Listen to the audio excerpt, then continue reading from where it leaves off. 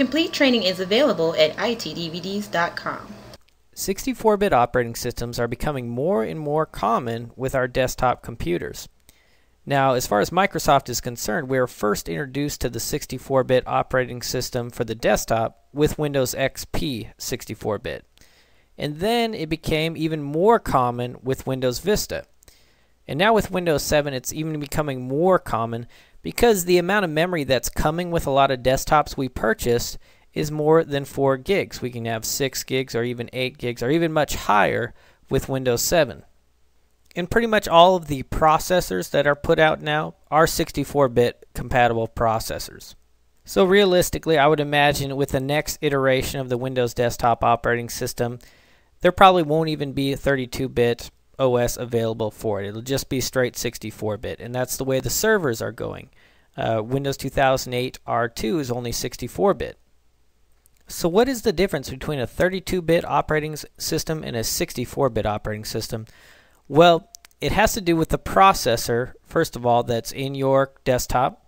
It has to be 64-bit capable to run a 64-bit operating system. And when you put a 64-bit operating system on top of a processor that can handle a 64-bit operating system, you can actually view and see and handle more memory on your desktop. So with a 32-bit operating system, you're actually locked into 4 gigs. So that's the maximum amount of memory you can have.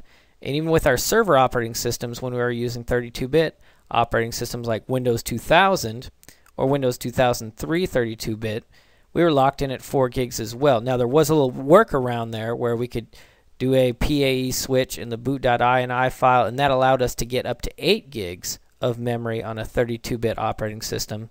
But with a 64-bit operating system, we virtually have an unlimited amount of memory. I mean, it's so large that we're not going to hit it anytime soon. I can say that with all confidence, especially as far as desktops are concerned. Now, the other advantage of a 64-bit operating system is you can move more data at one time. So that actually allows you to move data faster. So if you're copying files or things like that, you might see a little bit of an improvement. Now, realistically, if you're just copying small files, you're not going to see a whole lot of improvement. But if you're copying large files, then you will see a little bit more throughput when you're copying. Now, chances are you're going to hit a different bottleneck with your disk or something like that, but the throughput actually increases a bit. And we see this advantage more in our server operating systems, particularly our database programs like SQL Server that deal with large amounts of data.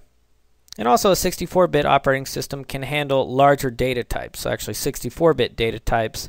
Now, most of the time, that's not going to affect us too much because 32-bit data types are fairly precise. When we get into large mathematical computations, then that's where you see 32-bit data types not being good enough or precise enough, so we have to move to 64-bit data types. So that's the main difference between 32-bit and 64-bit.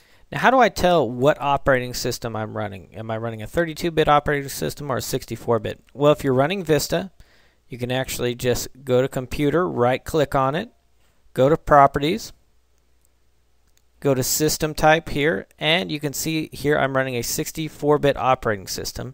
If you're running a 32-bit operating system, it would say 32-bit. On Windows XP, which is what I'm on now, you just go to the Start menu, My Computer, right-click, go to Properties, and up here under Microsoft Windows XP, if you're running a 64-bit version, it will actually say x64 right here. If you don't see x64, then it's 32-bit. And if you're running Windows 7, like I am here, you access it the same way you did with Windows Vista. You just right-click on Computer, go to Properties, and here under System Type, you can see it says 64-bit operating system. If it was 32-bit, it would say 32-bit.